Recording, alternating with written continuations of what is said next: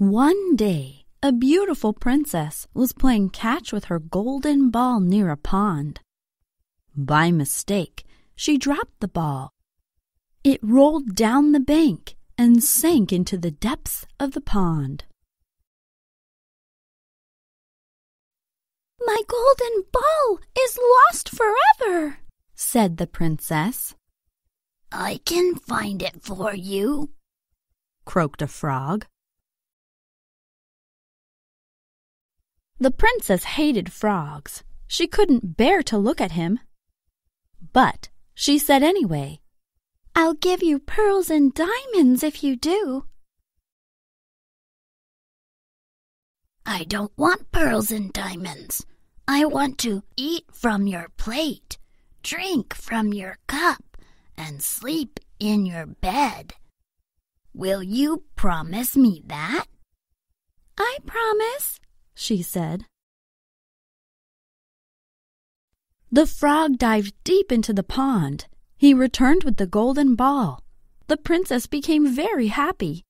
She snatched it from the frog and ran away. That evening, the princess and her family were having dinner. There was a gentle knock at the door. A croaky voice called out, "Remember your promise, dear princess." "Who is that?" the king asked the princess. "A frog who found my lost ball. I promised to share my plate with him." "Do as you promised," thundered the king. Unwillingly, the princess picked up the frog. The frog ate from her plate and drank from her cup. She took him to her room. The frog hopped onto her bed and slept. The princess was disgusted. The frog ate from her plate and slept in her bed for 3 days.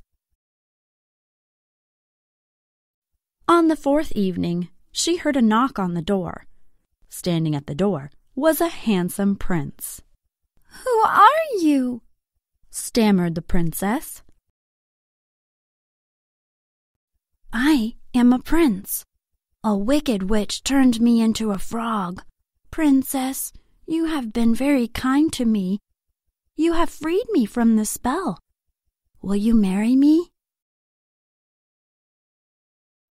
The princess was enchanted with the handsome prince. She agreed immediately. They married and lived together happily ever after.